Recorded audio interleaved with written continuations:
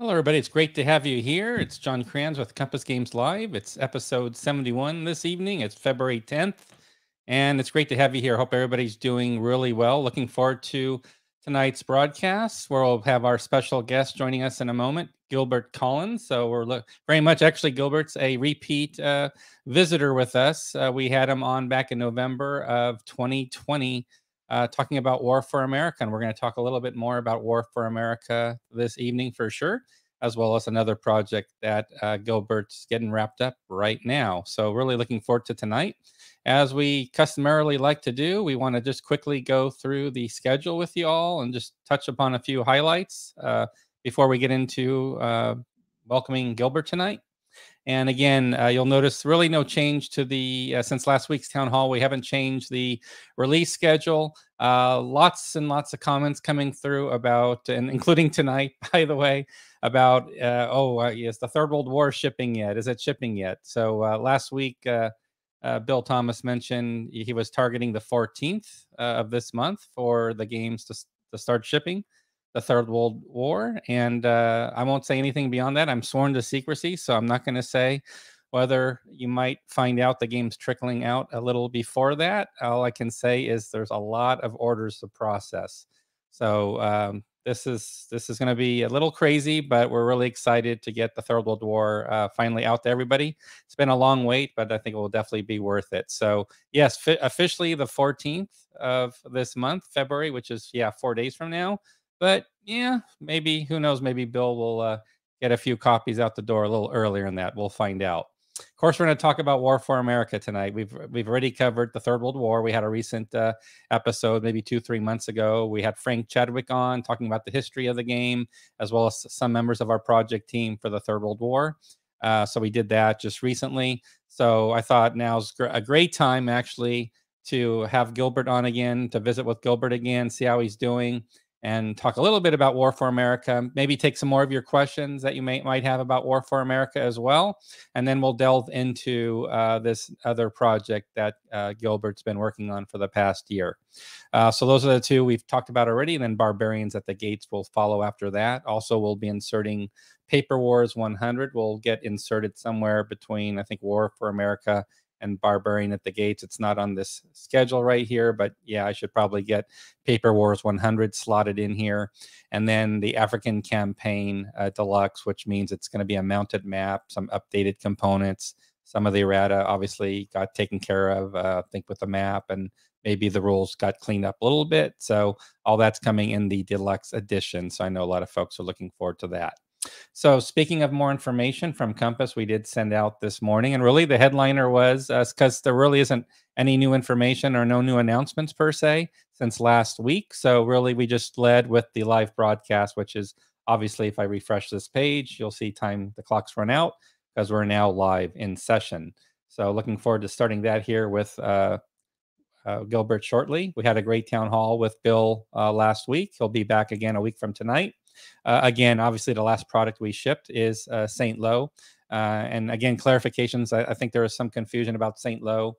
And again, it's not. It's something that Jack Green put together, Admiralty House Publications, and with War Drum Games, Japanese company. So we're able to help Jack out just with distribution of the game. So we're able to sell the game direct. And just to answer the question, great question came up last week.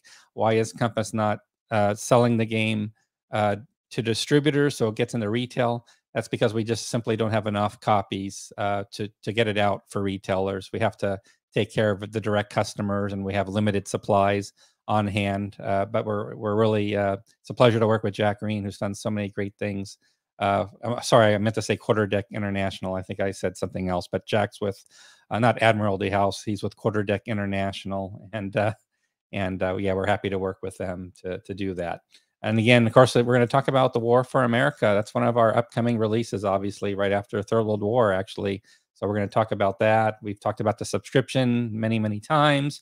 Definitely check out Vassal if you're looking. If you don't have table space like myself, Vassal is great, and there's a lot more games on Vassal now, thanks to Maurice Fitzgerald of Mo's Game Table. Unfortunately, Mo couldn't join us tonight to give us some updates. He's doing color commentary tonight for American Hockey Minor Hockey League, so he does that quite often, and he's at the hockey game right now broadcasting.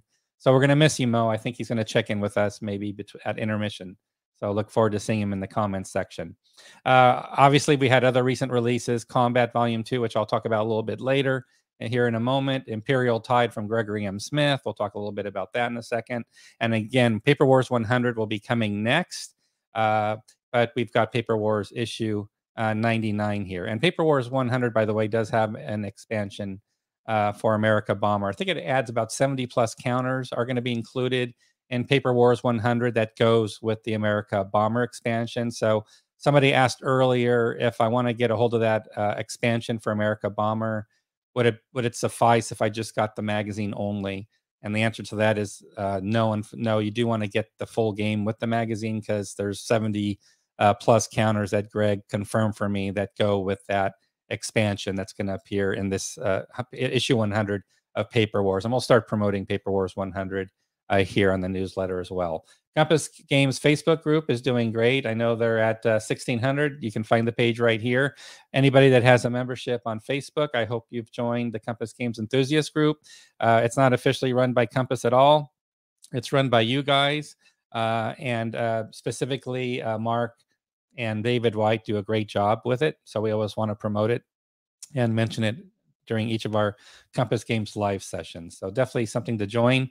Maurice Fitzgerald's also working with John Southard, who's going to be doing our next Learn to Play session, which is going to be on the Conquistadors. So that's going to be streaming live on Wednesday, February 16th, next Wednesday. And that will be on our Discord channel, where we have about 750 plus members on Discord now. So you can watch the live stream. We actually hold it or host it live on the Discord platform. It's quite easy to join, and you can get more information about it in our newsletter. So that pretty much wraps up definitely the newsletter. So I do want to just get into a few things before we start with Gilbert. Just a few things to mention, and that is, again, just the Console World News Desk as a reminder. For those that want to just find out what the latest videos are, we update in basically real time. So you'll see a videos link at the very top in the main, and you'll see this on the community or on the forum that Console World has. But if you click on videos, I'm sort of having fun with it tonight, because there's competing unboxing videos for Combat. So we've got Mo's game table right here doing Combat Volume 2, and then off here to the right, I feel like I'm playing Hollywood Squares or something here, or Concentration. We've got a match. We've got another Combat Volume 2 by Art Wolf's Lair here in the right side in the second row. And then, of course, we've got the video we're doing right now. We got our live session tonight, and we've got, by the way, Greg Emos does a ton of Combat play sessions. He's got probably over 100. So just to let you know, it's really easy to get to the videos link, and we have more videos than what you see here. You just want to click on the down arrow, and it will just keep adding more and more videos. So these are all videos, which is amazing. These are all videos just from the last 2 days. So we've got about 43, 44 of the top content contributors in the hobby. So you're going to see 10 to 15 to 20 updates per day. And again, if I'm missing a personality or a contributor, I'll definitely add them here, any content contributors. But definitely check it out. It's going to have content from all publishers and cover the hobby in general. So I think you'll really enjoy it. Also, we snuck in, again, for Console World, just to put in a plug, because Gregory Smith, we have Console World Expo in Dallas coming May 12th through the 15th. So the website's gone live. It's going to be in 90 days. It's based on our Console World Expo Tempe event, which is going to be its 22nd anniversary.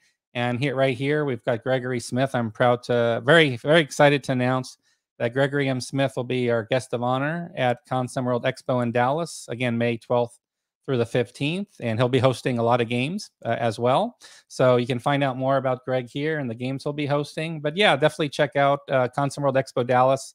That's sort of our warm-up event to our expo in Tempe, which usually gets around 300 people, and that's going to be end of August. So we're really excited about that and looking forward to welcoming Greg and others. A lot of publishers will also be at Console World Dallas, so we're really excited about it. So without further ado, let's get started. I hope you're going to have some questions for Gilbert. Like, we have such a great audience. You always come prepared with many, many questions. You make my life, my job so much easier, because all I've got to do is share the comments button, because all of you got so many great questions. So I expect no less from you all tonight, because we're going to talk about not one, but 2 games, actually. So let's start here by bringing in Gilbert and saying hi. How you doing, Gilbert? Hey, John. How's it going? Good. I was worried you might not make it. I heard there might be some truckers in your driveway or in your street not allowing you to get to your house tonight to stream live, huh? The siege of Ottawa. I think the truckers have got 2 siege points on the city right now. I was going to say, I thought you might be working on a new simulation about the siege of Ottawa or something. Maybe that'll be something that'll show up on a Compass Games pre-order at some point. We'll have to see how that goes, I guess, right? Fortunately, I'm not in the downtown. I'm actually not bothered by it, but they are paralyzing the city. They're making the news. So they're definitely making worldwide news. That's right. So just stay safe, and hope everything works out in the end. And again, it's a pleasure. I think it's since November of 2020 when we had you on last. We talked about War for America. We were introducing the game to many people. Yeah, I think we just announced the pre-order that night, actually. Yeah. And of course, we've gone full circle now, and we're getting very close to the release of your game. So, but before we get to that, let's, for those that haven't had a chance to, perhaps they didn't meet you in our November broadcast, could you share with everybody just a little bit about your background, what you've been up to lately, and then we'll get into the specifics of your 2 games. Okay, well, I started with the old Avanhall Hill games in 1969, Midway and Waterloo and all that. Graduated to the SPI games in the 70s, and More recently, the Compass games. I've been playing a lot of U.S. Civil War from Mark Simonich. Yeah, yeah. But the last year or two, is War for America has been occupying a lot of my time. More recently, my recent project, which you're going to announce later, and keeping busy. Right now, I'm negotiating a move. I'm moving to the west end of the city, so that's keeping me busy. But, that is, I bet yeah, I know moves can, I know Kev Sharp's going through a big move himself with construction as an added bonus. So great. That's always a major life. They say that's one of those major life occurrences when you go through something like that. Yeah, and when you move when you move Yeah. your game collection, you go, "Oh my God, I still have that game!" Oh my, and you find the map, but you don't have the game. You've got the map, but not the game. Exactly. Yeah. All right. Well, that was where you just want to do a cursory introduction. Yeah. So I think that will suffice, because I really want to obviously get to this little guy right here. So I want to revisit War for America. Of course, everybody knows it's on our website. But shame on me. There's some graphics and files that I should be adding to the website. I'll give everybody sort of a sneak peek tonight, because I noticed we don't have any counters on there, etc. So there's or the back of the box. So I'm going to be obviously solving that.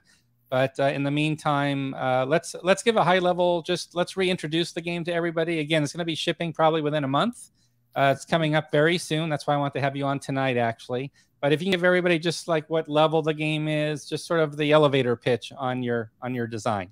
Okay, well, my first American Revolution game was called American Revolution, 1972 by Jim Donegan.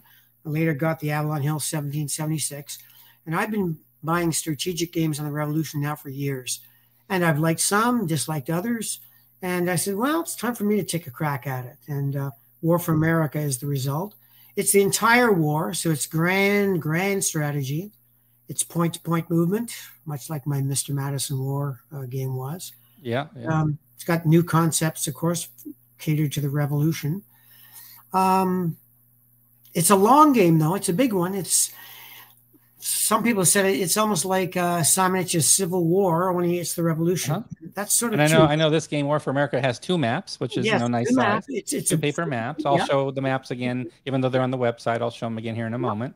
Big game. I mean, to finish a game, 18 hours, but the game can end early if you get the knockout blow. So there's also two scenarios. You don't have to play the whole war.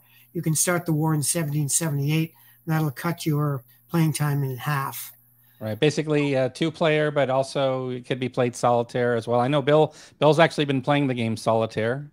As you know, he has his basement, and he's got all his multiple tables, ping pong tables spread across his house, and he's been enjoying the game solitaire for some time now. So he always goes through every game before it goes out. But definitely want to mention that. But yeah, it's a two-player game, obviously by design, but yeah, you can definitely get by playing it solitaire. I played it solitaire several times. I like it solitaire. So yeah, you can be played solitaire. Yep, and there's the two maps, which as you can see, they're sort of landscape mode stacked on top of each other. Beautiful maps. I know when we did introduce the maps, I believe previously, and people really liked the maps. What I unfortunately did not have handy, and it's not on the website yet, and I'll zoom in here so everybody can see it a little bit better, is we do have the back of the box here. So again, you've already given the introduction to the game already, Gilbert. If you want to do a voiceover here while I show the back of the box, that's fine. But basically, yeah, it's strategic level for the War for America, what it's showing from the British perspective. Maybe we'll have you talk a little bit more.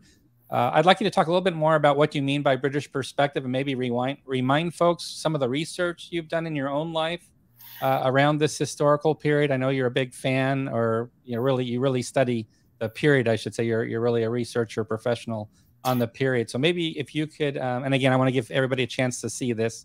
Here's the bottom section of the box. So it gives you a quick rundown. Again, two maps, 3 counter sheets. I will show counters tonight, by the way. So again, apologies, that's not on the website, but as you can see, we'll provide that tonight to everybody that's kind enough to join our broadcast tonight. But could you share a little bit more just about what you mean by the British perspective, and also share a little bit about your historical research background with this era? Well, okay, most of you know I'm a resident of Canada, Ottawa, the nation's capital. There's no revolutionary history here. There's no military history in Ottawa because it was off the beaten path. But I went down to Saratoga in 1969 fell in love with the battlefield. I went down there in the fall when the leaves were changing. At the exact same time, Burgoyne's army marched through there. And I've had a love of Saratoga campaign and the Revolution since then.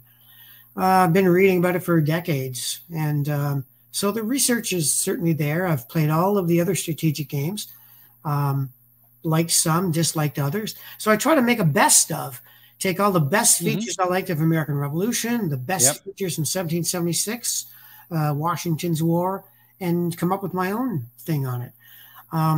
British perspective. Well, it is because I was heavily influenced by the game, or the book War for America by Piers Maxey. He's an Englishman. And of course, it's the Revolution very much from his point of view. And as I read more and more about the Revolution, I see how almost hopeless it was for the British to win. So that's why it sort of is a good solitaire game. But the British can win, but if they're going to win, they're going to have to win early in the war, because once it drags out and the French get in, it's a whole different game. I saw one guy asking, what is the difference between the first half and the second half? Well, the second half, once the French get in and they've got fleets, both sides sort of fight it in the Caribbean. The British aren't going to conquer the 13 colonies after 1778. It's just not going to happen. Okay. So it's almost like two games. Yep. And then let me do this for everybody who hasn't seen this yet. I want to share for everybody the counters, and if I zoom in, you'll see the quality. It's a PDF, so if I zoom in, you can get an idea of the quality of the counters. This is by Newt Grunitz, who does a lot of great work. He has a real good periodic feel to his artwork. I know that's why. Love the counters, I enjoy working with Newt. He really does the historical feel. So I'll go back to a smaller size. Quality might not be as good here to see, but I want to give everybody a chance to see them. But here's the front side of, obviously, you have the counters on the left and the right for the, the different regions, and then that's the back side. And here's the other forces here on sheet 2, and then the backs, and then we have some special larger size counters as well. Maybe you can explain these. I believe these are the naval counters. Yeah, and there's some physically larger. Yeah, and then the bottom counters here again. Remind me what these the non-naval. The Lake Navy ones there? Yeah, the ones in the bottom. Oh, those are the Army counters. Army counters, right. So much like Mark Simonich's, instead of having a big stack of counters, set the counters aside on the Army cards, then you can move around just an Army, which solves counter clutter problems. Yep, we got some embarked markers here, some game status. Here's militia. Got the Continentals on the right for everybody to see there. Is that the combat value, the troop strength? Yeah, you'll probably notice I've chose on purpose the same colors that Avalon Hill did for 1776. Interesting. That green militia and the blue Continentals have a powerful effect on me. So I said, I'm going to use the same colors. And remind us all what that leadership value is. Looks like we have +1s, +2s. Those are tactical leaders. Tactical. They will command units of only one, and they will add to the die roll. They'll be on the board, but they're more effective battles.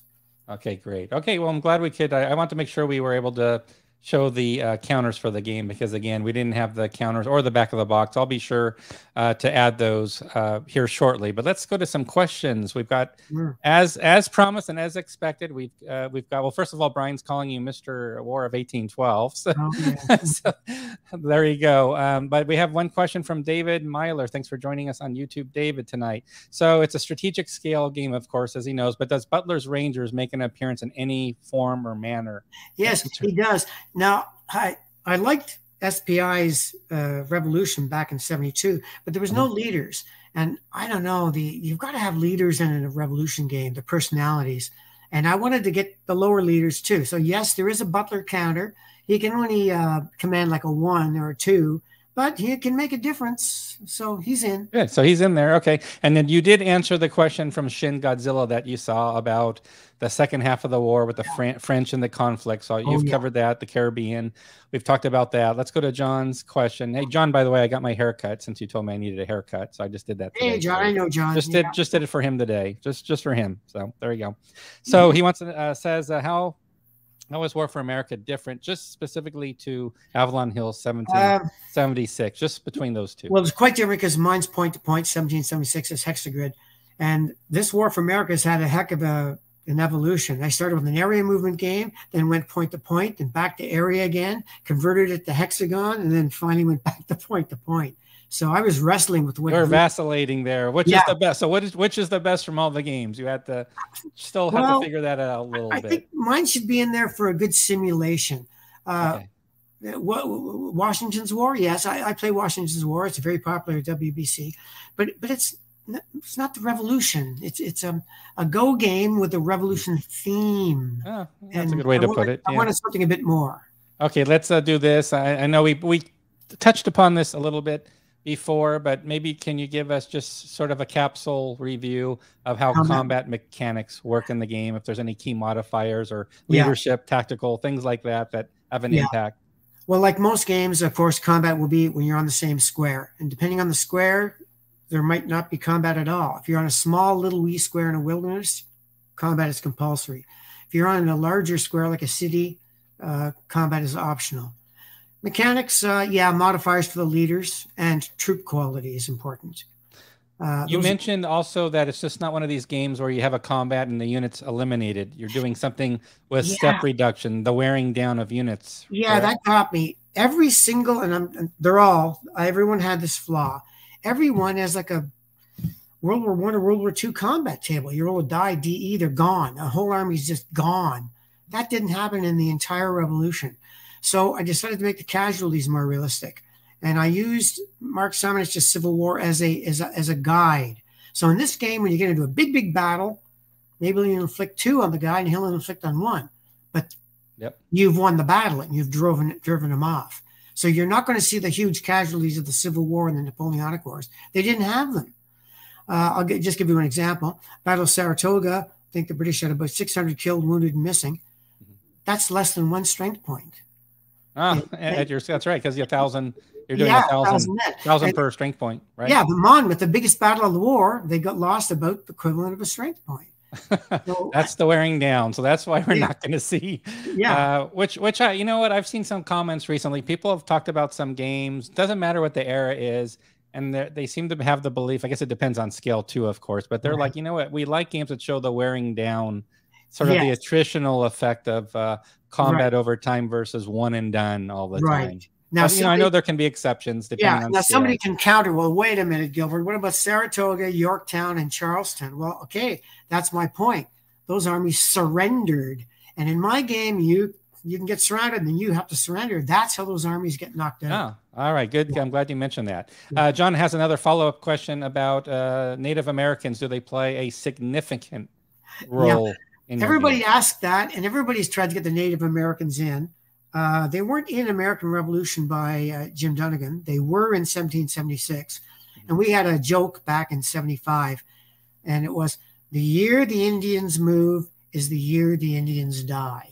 Because there were 3 1s and they always died. Oh, boy. Yeah, in the game, right? Yeah, that's just, yes, they are in my game. They are in the background.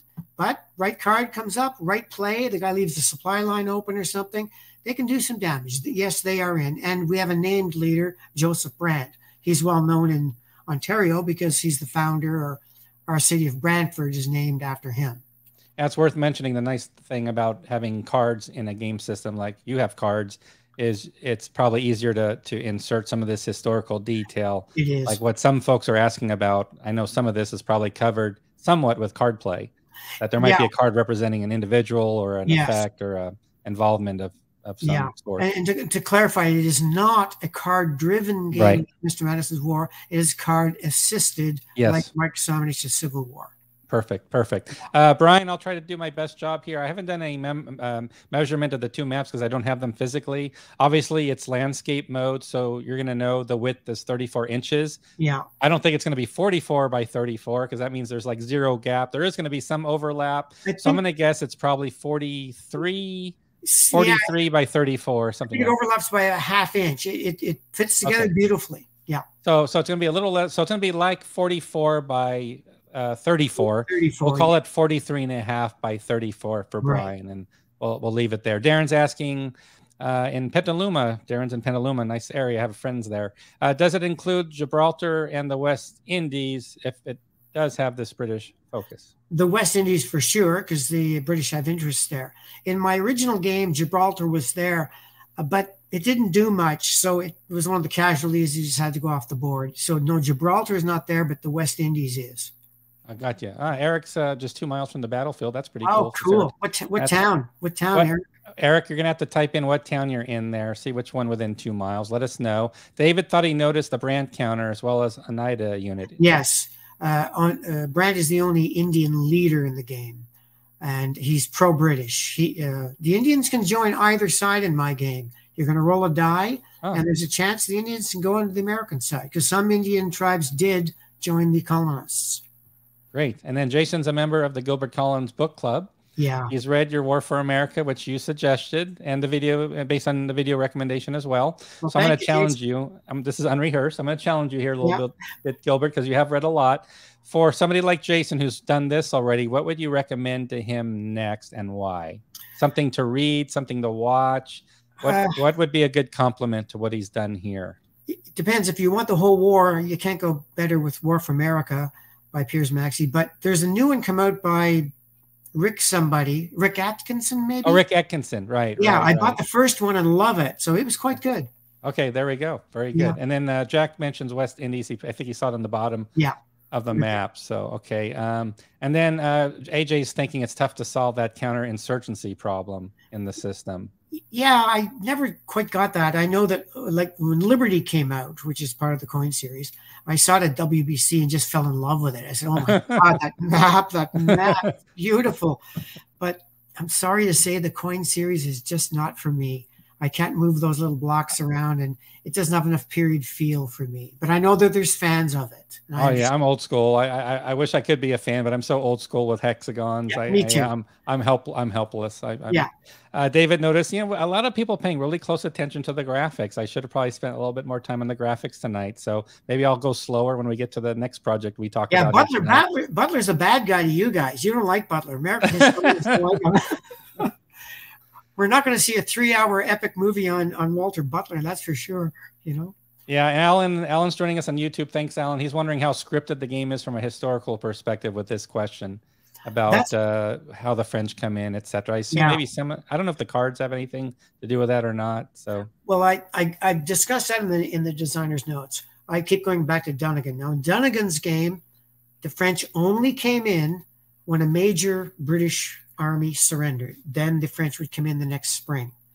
In Randy Reed's design, Avalon Hill, 1776, they were coming in no matter what, but they were coming in around 1778. So I wanted to marry the two. I've kind of got both in mind. They're coming in probably by 1778, but if you pull a Saratoga off early, they're going to come in earlier. So it's the best of both. Gotcha. And boy, everybody's really wants you to, a lot of great questions tonight. So thanks everybody.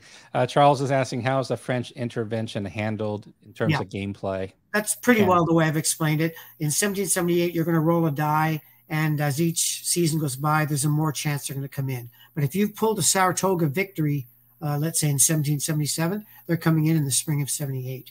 All right. And Thomas mentions that in 1776, there were no leaders in the game, but David thinks there was a general issue that did add variant leaders. So there was. I did play it. Yeah. Okay. What did you incorporate as far as, I know you took the best of everything. So what did you learn from your effort on Mr. Madison's War towards this design?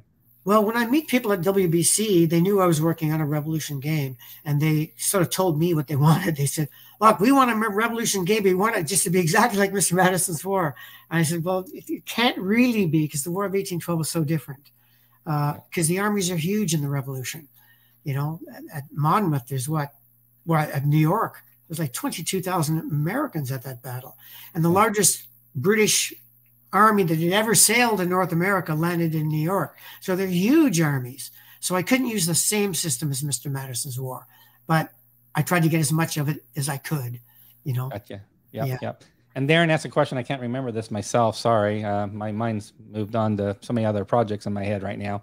Any one map scenarios? I can't remember if we talked about a way to split the map to do that. In theory, no, I didn't design it, but if you're playing the first year of the war, just don't put the southern map on. You're not going to go south. First year of the war, you're not going to go that far south, right? No. but exactly. you could, but I didn't design it that way. Okay, Random so events. a Oh yeah, nice tagline on YouTube. My own worst enemy. I can yeah. relate sometimes to that, so I'm right there with you, buddy. Are there Random any events. so-called random Oh events? yeah, that's the cards, eh? Yeah, That's yeah, the cards. exactly. So Yeah, the guy pulls, I don't know, Lord North gives a great speech and everything in favor of the Americans, and the British political will goes down one notch. And you go, one notch. Who cares? Yeah, yeah. when it goes to zero, you lose the game. So they can make a difference. All right, Fast Heinz is going to level you up here with this answer. He's interested to hear about how you switch between area movement and point to point. Is there any influence from Against the Odds magazine titles here? Have you had exposure to Tarleton's Quarters, Almost a Miracle at all? I've got what's both those games. Well, I brought the prototype down, would be what, 2017 or so, down to WBC, showed it off. Everybody liked it. They all had suggestions. And then I brought it home and said, nah, I can't get into war area movement. It's that same old problem. You got two guys in an area. Where are you really? Are you on the coast of that lake? Are you in a fortification? You're somewhere in that area, and it always causes problems.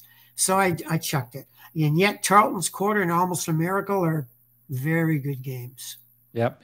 Oh, great. Glad. Okay, you leveled up based on Fast Science's question. And then Dan, don't worry, you didn't come in too late, and this is recorded as well, so no worries there. And yeah, your wait's not going to be much longer, Dan, so it'll probably be less than a month, just to let you know. Also for Tim over on YouTube channel, Gilbert's been playing his own game right here, Solitaire, and Bill Thomas at Compass has been playing the game Solitaire fine. So definitely it's tough as a British, so I kind of take that British point of view, so it works Solitaire fine. Okay, Shin's not going to give the cards away here. He's not going to tell you what he's talking about here, about the issues the colonies experience keeping an army in the field, supply, whatever, cohesion, all that fun stuff. I'll let you run with that, whatever direction you want to go with that, what you think that means. I got that in. And then the recruiting piece. In 1775, of course, all the counters are green. They're all militia. There is no such thing as a Continental Army. The Continental Army, in theory, on paper, is created in, July of 1775. Washington takes command about that time. And so on paper, there's a Continental Army. It's called a Continental Army, but it's all militia. So they get better. And later on in the war, when the French come in and war weariness is in, the colonists are bankrupt, you're having a hard time to create a Continental Army. Let's face it, they had 2 mutinies in, 1780 or so. So preserve your Continental Army if you can, but it gets tougher as the war drags on too, even for the Americans. Great. Okay, we're gonna get a little more specific now with your game. A little more specific. Cards are a nice way. Just David saying good. Thumbs up. Justin says, is this a pure military game, or is there an intent to model the influence on the political side vis-a-vis Parliament, for example? Good question. I wrestled with that one because almost every American Revolution game has completely ignored the political, except for one, and it was a darn good game. It was Joe Miranda's game, Decision in North America. It was a magazine game, and it heavily had the politics in it. Gee, the military suffered, though. But I liked where it was going. So to answer your question, I've got political events, but they're cards, and they're not big game changers. The cards help bring that flavor into the game. And related to cards, since you're talking about cards, so good timing for this question. How are the cards handled in the game? Is it a hand? Do you flip for events, such as done in Liberty or Death? How would you characterize? Oh, it's much like Civil War. I unashamedly state that I borrowed from Mark Simonich there. You get 3 cards per year, and you use them when you want to use them. Got it. Yeah. Okay. I don't know how Liberty or Death works. AJ, let us know how you do. You want to look for, you don't need 44 inches exactly. No. Might be nice, but you definitely need 34 inches width. Yeah. So you want to get close to 44 by 34. So let us know, AJ, how that works out for you. Let's see what we got here. What game mechanics do spaces outside of 13 colonies play in the game? See, we're getting very specific. I should probably switch over to the rules at some point. I do have the rules, by the way. Sure. The rules are here. If the link's on the website, it was from our. It's going to be the reason I have it here is because I should mention this now. So this is sort of breaking news. And everybody will be excited to hear this because we have our Kickstarter, which will most likely kick in next week. And you know what that means. When a Kickstarter happens, that means the game is about ready to go out the door. So we've got this staged already. So the rules for your game are right here. I could, we could zoom in or talk about the rules a little bit if we want. But again, this will be available on our Kickstarter page in a few days for everybody. But yeah, game mechanics. So back to the question Brian's asking about game mechanics for spaces outside the 13 colonies. Yeah, I'm looking through the manual right now. There's no pictures of the spaces outside, but there's virtually only one space, and it's a little wee map of Europe. It's more or less a place where the British come from. Now, another thing that a lot of the Revolution games get wrong is they seem to have this idea that a continual flow of British reinforcements just kept going to America. They just arrived on boat every day, and the British Army got bigger and bigger and bigger. That's not the case, and Piers Maxey gets into that. It's almost like the Japanese in World War II. They've got this magnificent high seas fleet. It's great. It's one of the best fleets in the world, but it's irreplaceable. As ships are sunk, you'll never get them back.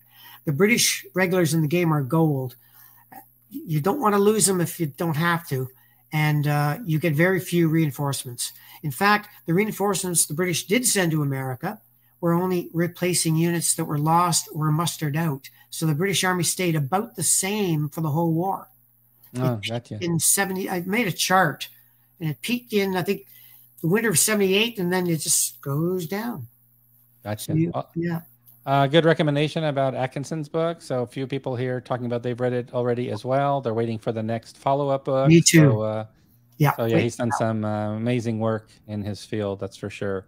Let's see what other questions I can find here. Let me just take a quick poll before we get into the next project, because we probably have to start doing that pretty soon. What about the issues the colonies experience keeping an... oh, no, I covered that already. I think we've just covered that. So I didn't mention recruiting militia. Yeah. Okay. Regulars is a chart. You're going to roll on a chart. You can get a low amount of regulars, a medium, or high, because it's not fair if you know every turn I'm getting 4, 4, 4, 4. You can't always know what regulars you're going to get. And as the British occupy or eat up more of the 13 colonies, you're going to get less regulars, of course. How did you rate Gates and Lee in the game for leadership quality? I think there's C class, I think. They add at least 1 to the dice. Okay, A, you're adding 2 to the dice. B, you're adding... No, it's got to be A is adding 2, B adding 1, C adding... no. A2, B 1, C, I think 0. Yeah. And then D, I don't think there is any D. D, that's the way it generally goes. Yeah, gotcha. Is there a Lafayette counter, Jason's asking? You know what? I can't remember. Is it a card? Maybe it's a card? Should be. Yeah, probably. I can't remember, to tell you the truth. Okay, well, we'll find out, or it might be a card or something that handles it. How about Benedict Arnold? Oh, of course, yeah. He's the only two-sided counter in the game. One side, two-sided counter in the game, and one side's British. Yeah. Yeah. Okay, I get what you're saying there. And he's a very good American leader. So you want to use him David as much as you wasn't can. A traitor to him, so there you before go. He turns. Yeah. I've got some agreement on that one. All right, awesome. Okay, well, thanks to everybody for the questions. I thought what we should probably do now is switch gears a little bit, because I do want to introduce everybody to a game that you've been working on for the past year plus, longer. I know you've had YouTube videos longer than that on the Kaiser's High Seas Fleet. Yeah. So we're going to switch gears. Thanks to everybody for your interest in War for America. We're definitely excited to get it out soon. Kickstarter. Look for the Kickstarter next week. Kaiser's High Seas Fleet is not yet on pre-order from Compass. So people, since the YouTube announcement, have been asking me, where is the pre-order page? I want to pre-order Kaiser's High Seas Fleet right now. Yeah. And sorry, we're not quite there yet, but we're going to give you a nice introductory preview to Kaiser's High Seas Fleet. So with that in mind, I'll just share here quickly. Actually, I want to go to I got to find the front of the box. I'm not sure I'll have to find that, but I'll in the meantime, I can focus on the, let's go with the back of the box, and you can give the elevator pitch on this, which I know has something very similar to War at Sea from John Edwards as an influence. Yeah. In the designer notes, I say quite specifically that this is a derivative of John's game War at Sea. I did not invent War at Sea. It was done When, John? The 80s or the 70s? 70s, most like 75 when There you Warrant C go. was first published by Jedco, I believe. Yeah. And I think it's been republished close to 5 or 6 times. So it's Oh very yeah, successful. keeps on going. And we've got Victory at Sea coming, which is another Yes. offshoot of Yeah. War at Sea from John Edwards, and that's going to be out this year. Yeah. So yeah, so the elevator, that's a really good elevator pitch. I think just saying that, people know, oh, okay, it's adapting that system. So this is not going to be Campaign for North Africa from SPI covering World War I naval, right? It's going to be it's the whole war, covers the Mediterranean too, the Black Sea. I had to tweak it, of course, for World War I, because I'll give you a guilty confession. I said it in the designer's notes. I was not a great fan of War at Sea. I didn't even know the game. I went to WBC one year. There was a big tournament going on. And the fellow says, "You joining War at Sea?" And I said, "No, I don't even know how to play it." He said, "Here, I'll show you." Oh, okay. So he showed me how to play it. All right. So I joined the tournament. Of course, got wiped out on round one. Which happens quickly, I'm sure. Which happens quickly. And I said, this game would be good for World War I. Why has nobody done a game on World War I? Because, frankly, World War II at sea, what chance did the Germans have? They got a couple of surface raiders like Tirpitz and Bismarck and stuff. The British have got a fleet. Yeah. So I never thought World War II was best for that system. So this is, the Germans have a chance. And this has to answer that question, somebody was wondering if it's a point-to-point or area. And Andrew, you can see here, we've got some areas here in the game, similar. So, and also a question from Shin about, is it like Grand Fleet from L2 Design Group? Is it similar to that in style, which I believe is also an offshoot of a little bit.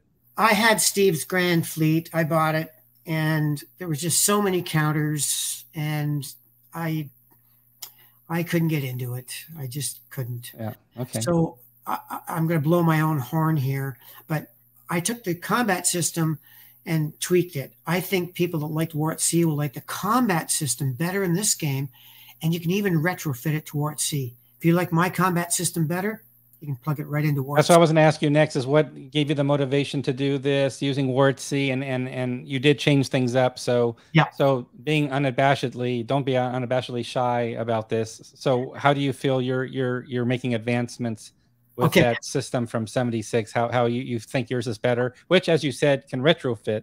Yeah. Your system could retrofit to those that own War at Sea. Well, the War at Sea bothered me when the guy was teaching it to me. Just, okay, we rolled dice. I got it. Yeah, I got a 6. Well, I've seen that before. Oh, those 4 ships are sunk. I said, sunk? Yeah, dead, sunk. Okay.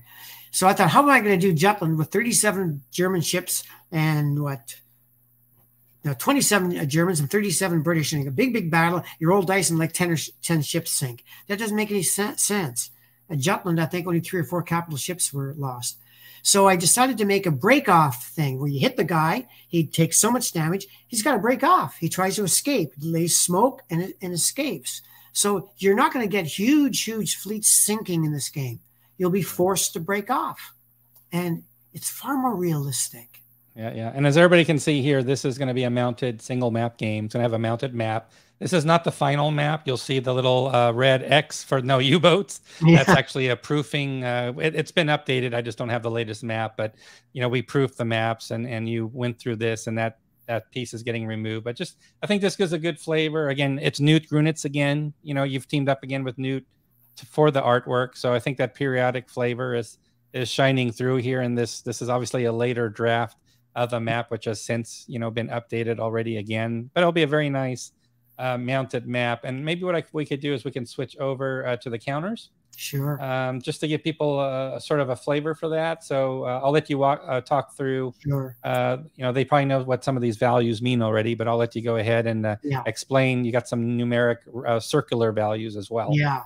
Okay, upper left, look at the Invincible Battlecruiser. You see the first digit is 2. That's the attack factor. He'll be rolling 2 dice. The middle factor is what I call the protection factor or defense factor, and the BC indicates it's a battlecruiser. Now, where is my system different? Well, in War at Sea, if you roll 2 dice and got 6s, the Invincible would instantly sink. In my game, it's a little bit, there's some gradation.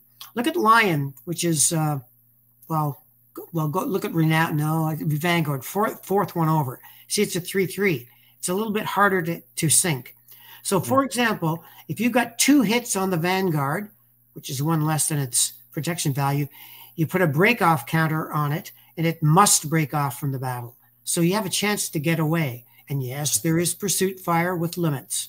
So it's just better gradation of sinking. Also shows you how thin-skinned the battle cruisers really are. Defensive 2, boy, you can't stay in the battle line too long. And remind me if you covered this already, where the blue highlight is. What's that circular value? That's the turn they come in. That's the turn they come in. Gotcha. Yeah. Okay. Yeah. Makes perfect sense. And also, I didn't like in War at Sea, you took like 20 counters and just made a big fleet. It was just an anonymous 20 counter fleet. You'll see on mine, it says 4th Squadron, 5th Squadron, 2nd Squadron. That makes a difference. Ships were attached to squadrons for reasons. So you're not going to let it. They're not going to let them pile up to some ungodly stack like a Europa stack or Objective Moscow stack from SPI. Yeah. Okay. And the backs. This is not for hidden movement or anything. You just want it to have the nationality on the back of the counter. Yeah. It's not meant to be a hidden. Not meant to be a hidden force or anything like that on the back counter backs. Yeah. The pre-dreadnoughts. I got a lot of feedback from people saying you've got to have the pre-dreadnoughts. You've got to have them. Steve had them in his game.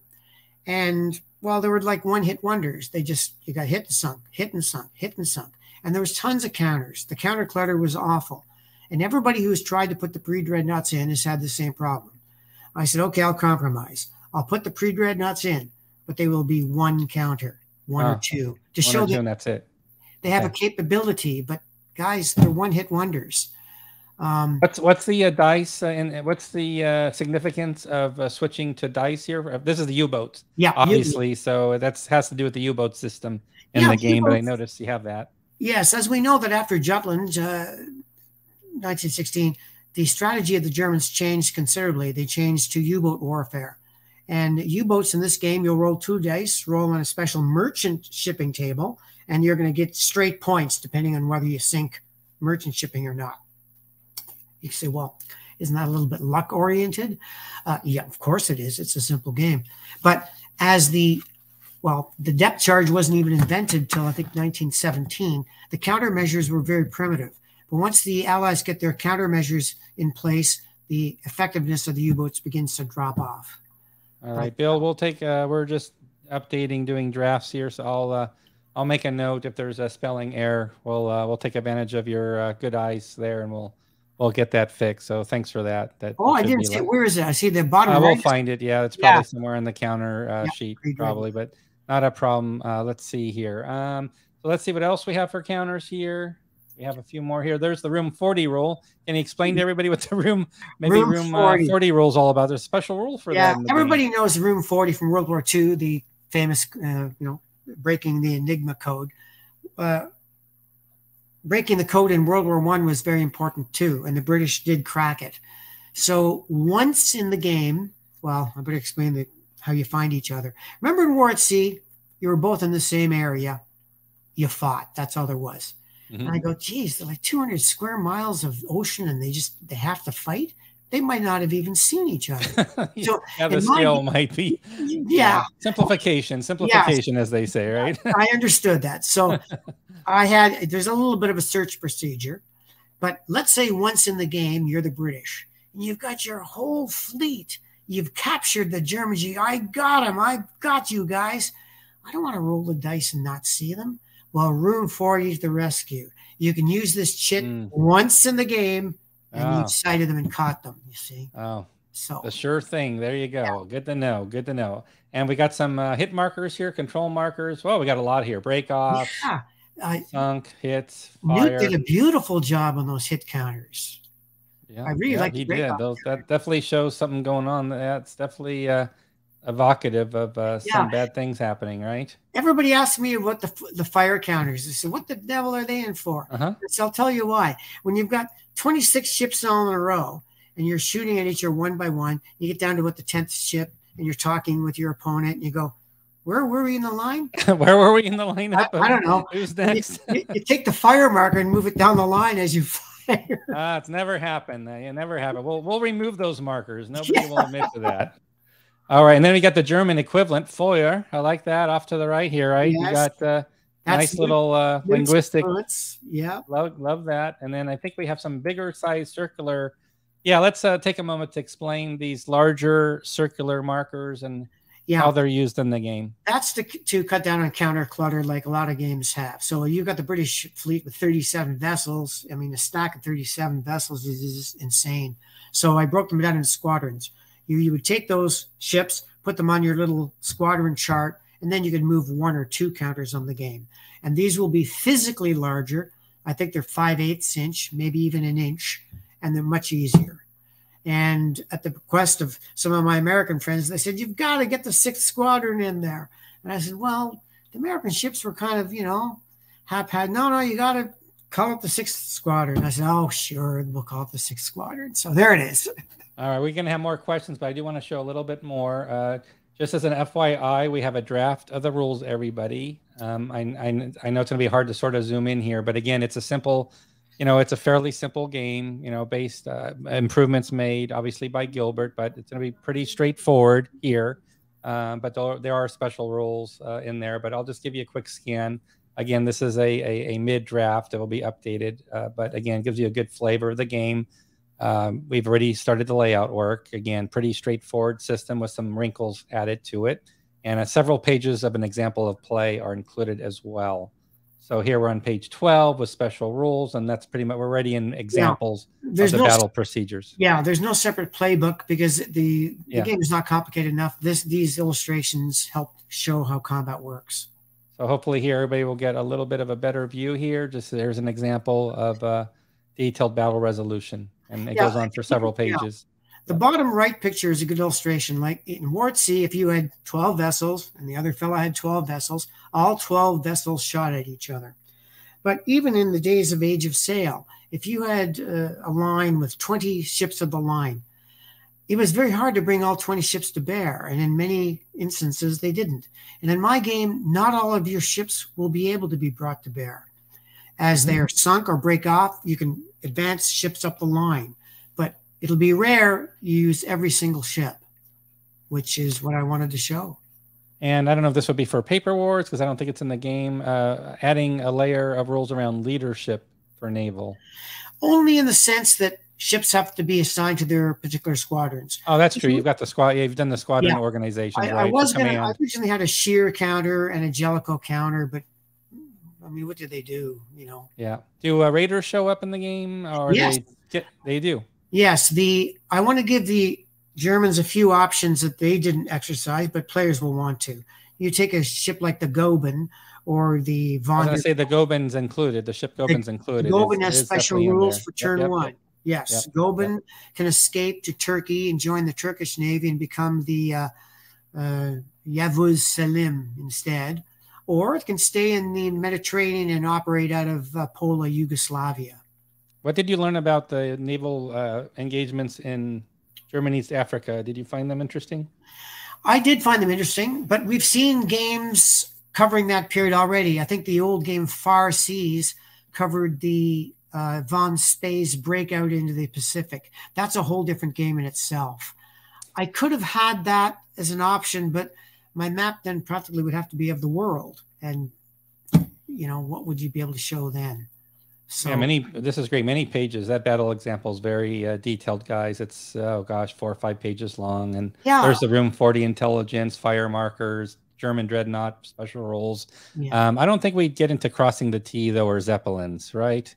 No, I would have loved to add Zeppelins and crossing the T, but wow, the scale somewhere along the line, you got to cut it out, eh? Yeah, maybe there could be a Paper Wars. Like I said, if there's some, and actually. I see it often on Board Game Geek. People will take, especially a game that's meant to be streamlined, not overly detailed, not getting into too many special circumstances because the rules start piling up. I know people create their own fan-based rules and add-ons and enhancements. But a friend of mine, he says, Gildy, you're going to be adding the aircraft carrier Engadine? I'm like, oh, Harry, it was one aircraft carrier and it was experimental and it didn't do much. And no, the Engadine is not in there. And Shin's making a comment here, and I know I saw Jack Green actually was he's been commenting. Thanks for joining us, Jack, very much. And Jack's a really good, renowned expert on World War I naval, Yeah, having done fleet admiral. So sure. he's got a whole fleet admiral project that gets into the tactical level of many scenarios around Oh Jutland yeah. and other things. Well, Jack will tell you that poor old Gilbert here had trouble even filling out some of Jack's logs. They were that complicated. Yeah, and then just I know people are asking, I see your comments here. War for America, those rules are haven't been shared yet because they're going to be rolled out with our Kickstarter next week. So we'll have the War for America rules that I spoke with Gilbert about tonight. We'll definitely have them for you guys. They're going to be on the Kickstarter page, just to let you know. And we're just reserving it for that Kickstarter launch, which is what we traditionally do with every game, is we include the rules when the Kickstarter hits. So I just wanted to let everybody know. I didn't want everybody to keep searching and get frustrated looking for it. And then let me see. Here's an observation I haven't read yet. Make the area boxes connected by lines for strategic combat around the world, a la GMT Plan Orange. I'm not familiar with Plan Orange, but No, I'm not familiar with that game either. yeah, so maybe that's something to look at. I don't know if that would fit in here. I can't, Russ is poking fun, like how tactical. It's a strategic level, Oh yeah, meant to be abstract game with good sense of strategy, not more than checkers. But yeah, we also don't get into advanced squad leader naval action. I'm wondering if Russ is referring to the young boy who was killed at Jutland. He saved the ship. Oh, it could be, huh? Yeah. Could be. That could be the case.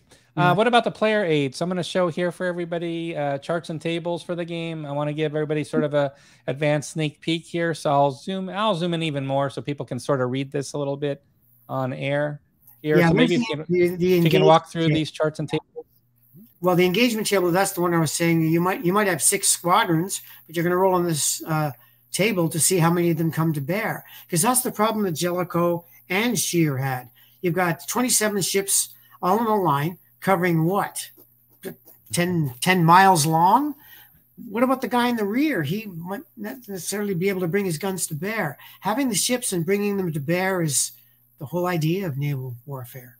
All right, and there's the mine combat, merchant shipping. Thanks, by the way, to John for giving us more information on Plan Orange. I do remember now that was a C3I. Oh, Plan Orange, yes. Yeah, yes. Thanks for reminding us of that, John. Yeah, let's look at the next. I might have to zoom out on this one, actually. Yeah, so there's your task force. This is that squadron chart you were talking about, the organization, right? So the bulk of your ships will be sitting on that chart if you're using the squadrons correctly. All right, and then just to zoom in so everybody can just see this for a moment. Again, nice artwork by Newt. Got the little ocean effect behind you there. Yeah, Newt did a nice job on those charts. Did a really nice job. Color tones. Some special rule there. Just a reminder to make sure you don't forget that rule that involves the Goeben. And then we've got the Entente forces. Same concept here. Here's the kind of charts that I can make on my home computer. There you go. That's a great play test chart right there. I'll try to make them really nice. There you go. I love that. We'll put that in as a bonus. Those that order direct Kickstarter will throw in your play test materials. This will be a sure win-win there. Absolutely. So then we'll just round out here. I think we just have okay. Then can you explain what the German shipyard's all about? When you put your damaged ships there, because when you put the damage, how many games have we played where you got damaged? Lots of usually a big picture of a game with a bunch of mark counters. Right. Off to it's the like side. flying colors. As much as I love that game, when you start playing it and get all those hit markers and broadside fired, it's all. I've got a shipyard here. You got your damaged ships. Just put them on this card, and they'll be out of your way. Was that your idea to do that image? I love that image of the shipyard. Well, me and I sent 2 images to Newt, and he said, "Gilbert, can you find me a picture of a World War I German shipyard?" That's awesome. No, I looked. I said, "That's a shipyard. I don't know if it's German or not." Oh man, that's awesome. I think Newt chose that one though. Oh, look at this. Yeah. Here's the British. Yeah. Love it.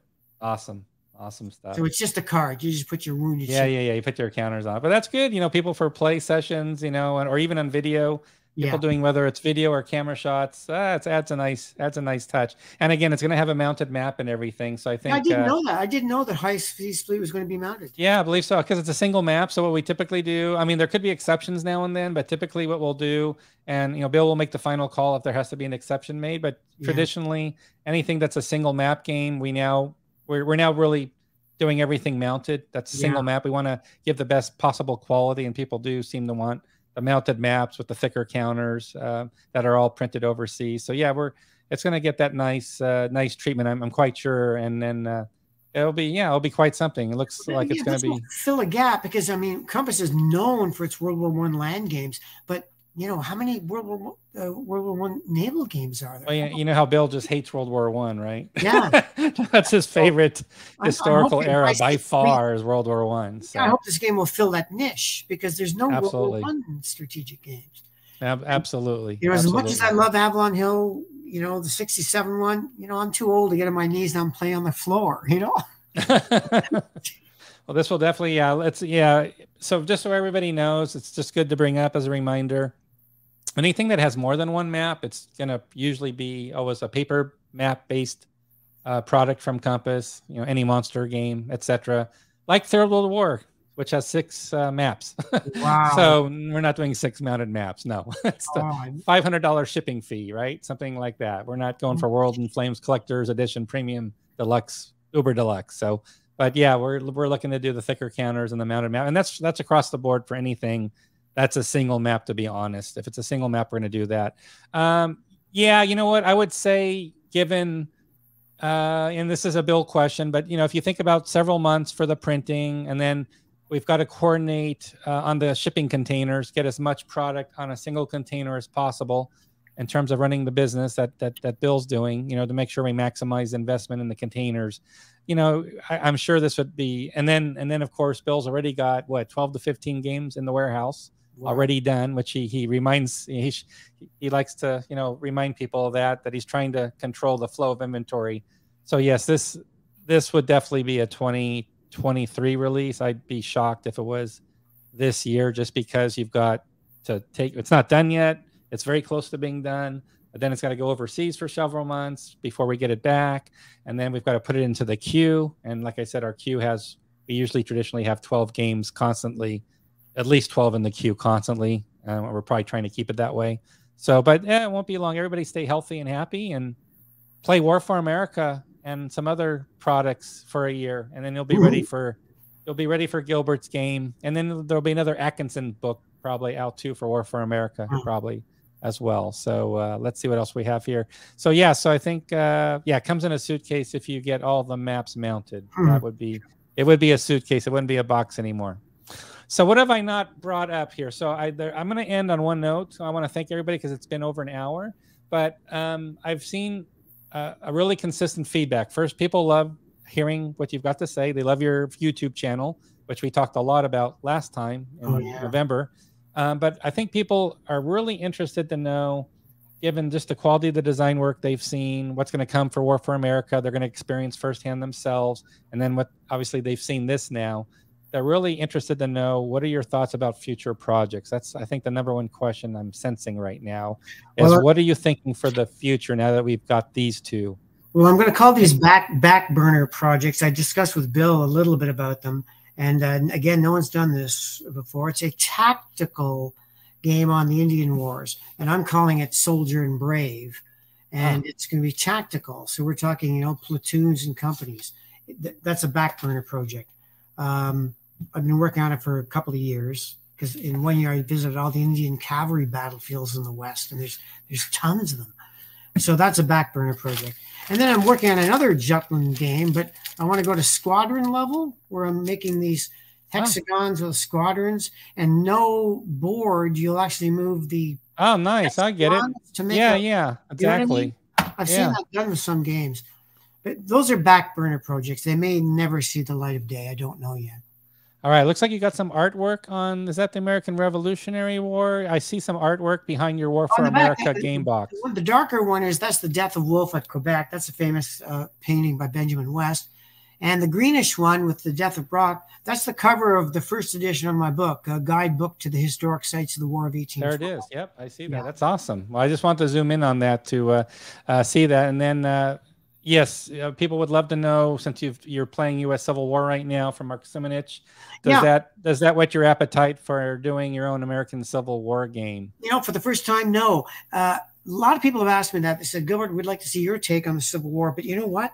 I'm playing what, in my opinion, is the best Civil War game right now, GMT's Mark Simonich's. I know War for the Union is quite good. I have it mint unpunched, never even played it. It's because I've got the sirloin steak game of the Civil War. I want to try another. All right.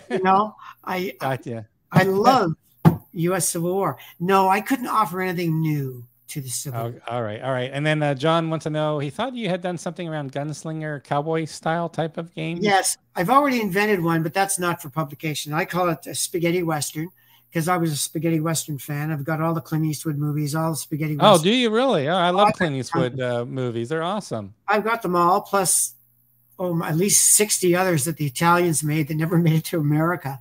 And wow. I made a man-to-man game on it, and we played it at our local Can Games convention here in Ottawa. So I get to play it once a year.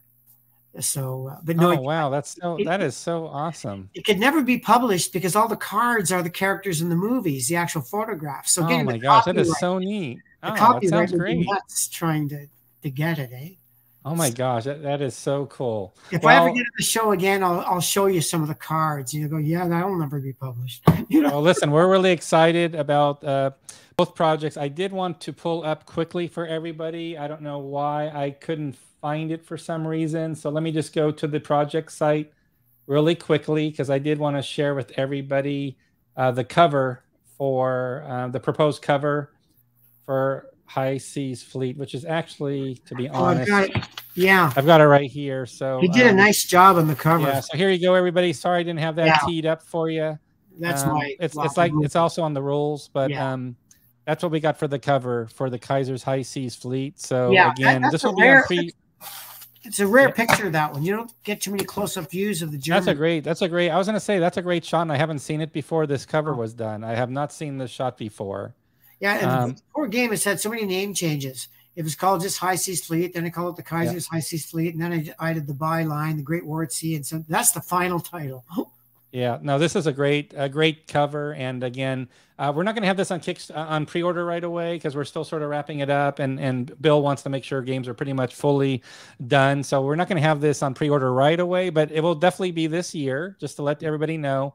You know, we'll definitely get the game on pre-order later this year. But hopefully everybody really enjoyed learning about the game. We just want to introduce it for what you've been working on. And hopefully some of the artwork we've shown has given everybody an idea of what you're aiming for and the quality of the project itself. So I hope everybody's excited about that. And we'll leave it with one last question for you, Gilbert, tonight. And then this is a fun question from Alan.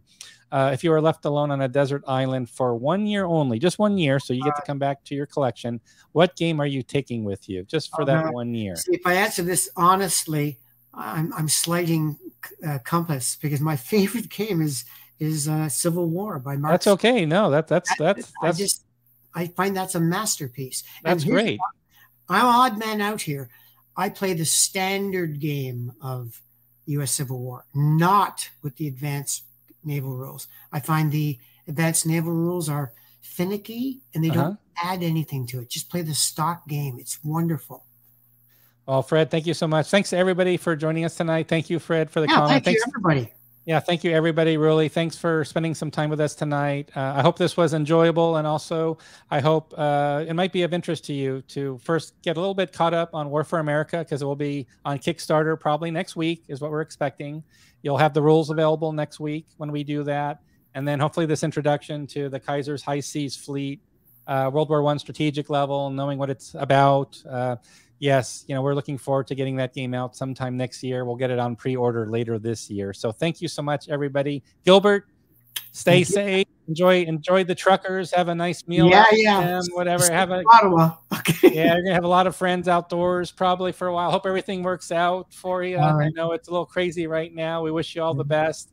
And it was great, as always, having you on tonight. So thank you so much for joining us again. It's been too long. It's been almost, at least a year and a half. So it's great to have you back on live tonight. And I'm sure we'll have you on again when we get closer to High Seas Fleet shipping or being released. We'll have you always nice talking to you, John. And thanks. Take care. All right. Good night, everybody. We'll be back next Thursday night for our next town hall with Bill Thomas. Good night, everybody. Good night, Gilbert. Take care. Bye-bye.